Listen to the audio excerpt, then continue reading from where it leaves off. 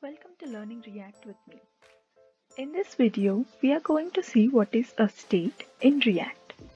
State is an object which has set of properties that store data which may change during the lifetime of a component, and it renders UI based on these values. Going by the definition, state is a set of observable properties that change the behavior of a component. Now, let's see how we can implement state in a class component. I have created a JS file called demo state. This has a dummy list of users, and I am iterating through all these users and rendering them as div elements. This div has a class called container coming from demostate.css. I have all the stylings available for this class in this file. And this is how the component looks. Now, this is a simple component without any action or an event. Now what I want is, when I click on this user, I want to see the ID of the user which I selected. For example, if I click on Harry, it has to display ID 4, this ID. And similarly, if I click on Sam, it has to display 1. And for that, I'm going to use state.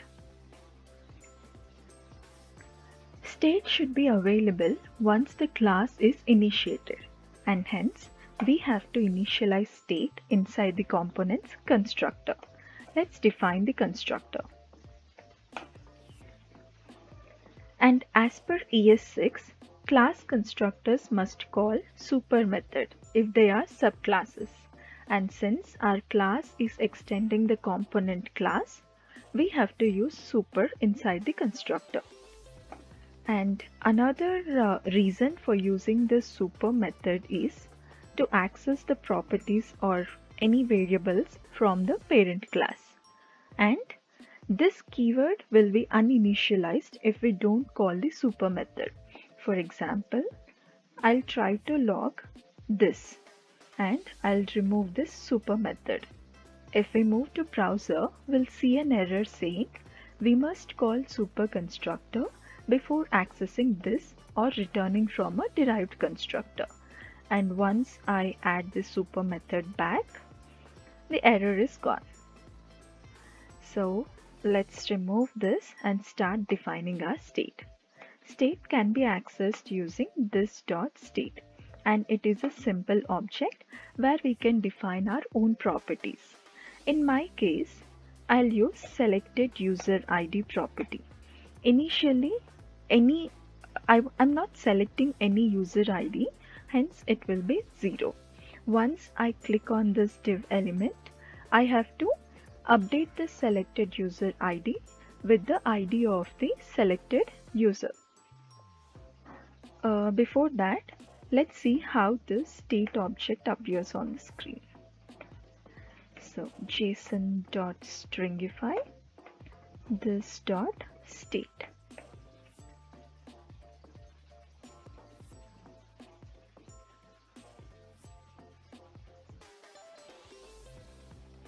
Let me refresh.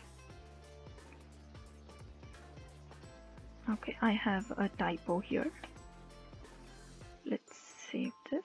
So this is our state object. It has one property called selected user ID assigned to 0 initially. Now when I click on Sam, this selected user ID should be updated to 1, and for that we need an event. So in JavaScript we have a property called or attribute called onClick. Inside this we can define a function where we have to perform the operation once the click event is triggered, and for that I'll define a function here, on user selected handler. This is a normal function which takes ID of the user as input, and let me invoke this function here using this dot the function. Since we have to pass an ID, let's make this as an arrow function. So the ID of this div element will be coming from user object. We are accessing name property to display it on the screen, and similarly we can access ID property to pass it to this function. And once we click on this div element, I'm passing this user ID. It will come to this method, and inside this I'll set the state value. So since state is an observable object, we cannot directly update the values of state. So I cannot say something like this dot state dot selected user ID equals ID. I cannot say like this because it's an observable property. The React will observe the changes of state and behave accordingly. Hence, React provides a method called thisState to do the updates on the state. So this dot set state. Inside this I can set the property selected user ID colon ID, whatever I received here. So let me go to the simple browser. Now if I click on SAM, this will be updated to 1. Set state has another input called callback. So let me define an arrow function, and inside this I'll try to log this dot state. I can log this dot state outside as well, but there is a reason I am doing it inside the callback function.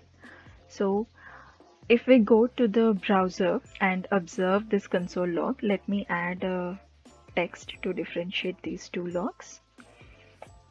Inside callback, and this is outside set state.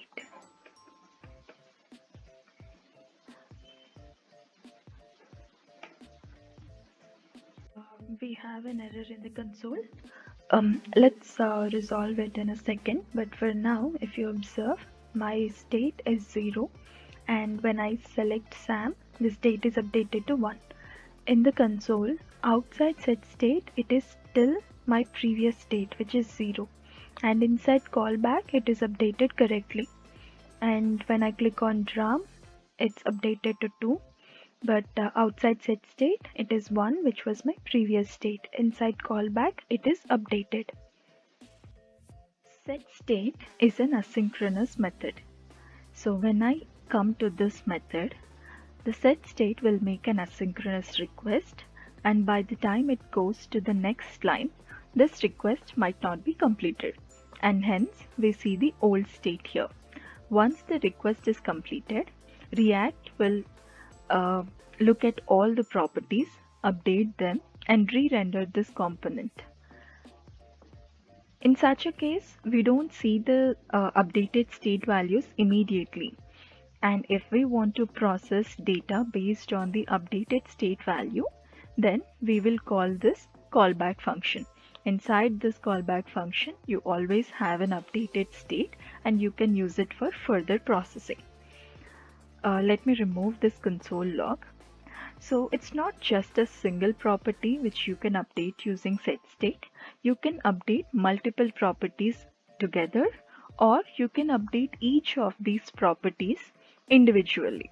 So let me add another property called selected user name, and initially this would be an empty string since I'm not selecting any of the users.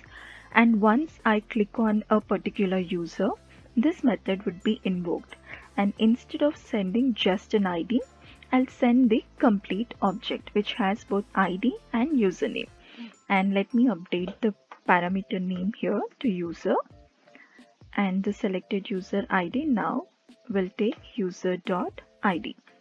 And I can update selected user name using another statement, this dot set state. Inside this, selected user name is user.name. Let's look at the browser. So if I click on drum, it has the ID of ROM and selected username as Ram, or I can take this property out and update it in the same setState method. So I'll comment this. Even now we should be seeing the same thing. So it has updated ID and the username. Let's resolve the error now. So when we iterate through an array and render similar kind of elements onto the DOM, React would ask for a unique key that would identify each of these elements, so that whenever there is an update to one of these items, it need not re-render the entire list again. It would simply go to that particular div element using the uniquely identifiable key and update just that element. So in our case, every user is uniquely identifiable using an ID property, and hence we assign this unique property through a special keyword called key, and this would take user.id as its value. So using this key, it will differentiate between all these user div elements. And let's save this and see it in the browser. Let me clear the console and refresh the screen. So now we don't have any error. It's not mandatory to use a constructor. So let's remove this. And outside the constructor, you don't have to use this keyword. Even now, we will see the same output. Sam, it's updating properly. So that's how we use state in a React class component.